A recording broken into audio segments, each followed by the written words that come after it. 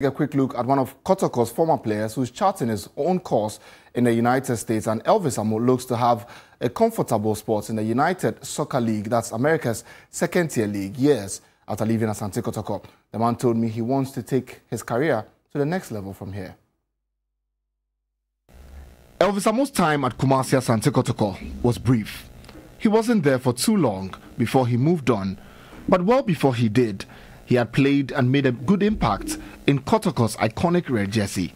Kumasi Asante Kotoko was a good experience. I would say it was a big learning process for me because that was my first time, testing the Premier League. So that's what I would say was a big learning process for me. It was a team in my heart already, so playing for them was a big, achievement for me. After the Kotoko exit, Amoah moved on to the West African Football Academy, where he played for a season before he moved on to Czech Republic. There, he made a handful of appearances for SK Listen in the country's Premier League. All those, he says, have been a good learning curve for him. It has really, changed me in a lot of ways. It's helped my technique. It's helped everything that I learned here. It's just polished it because of the facilities and the good things that they have, the training regime and everything. So I would say it's made me a better player now.